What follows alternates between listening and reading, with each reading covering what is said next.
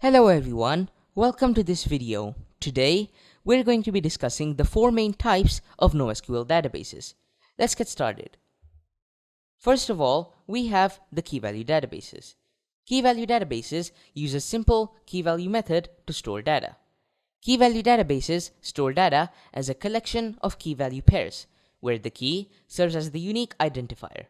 Both the keys and values can be anything, from simple data types like numbers, also called integers, and words, also called strings, to complex data types like lists and hash maps. Key-value databases are also very good at horizontal scaling, which other databases cannot achieve. Next, we have the document databases. Document databases are designed to store and query data like JSON documents. If you don't know what JSON is, it stands for JavaScript Object Notation and is a lightweight format for storing and transporting data across web pages. Document databases make it easier to store and query data by using the same data storing and querying models from the actual application.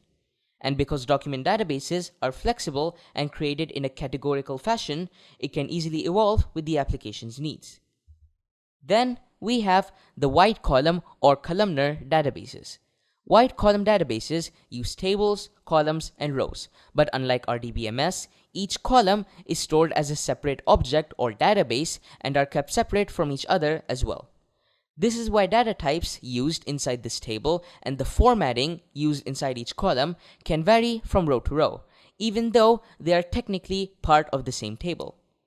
The reason wide column databases are so popular is because they are very easy to manage, since each column is stored separately. It is also because wide column databases are truly scalable, meaning that you can scale each column in a different way, and it won't affect any of the other columns. Finally, we have graph databases. Graph databases store data in the form of relationships, meaning that data only has access to its nearest relations. Most, if not all, of the actual data in these graph databases are derived from these relationships. Each point in a graph database is called a node, and nodes have edges to store data. Edges always have a start node, end node, type, direction, and an edge that can describe the parent-child relationships, actions, ownership, and more between the data. You can define rules for data in a graph database, which states which edge types it is allowed to cross or give it permission to navigate the whole database.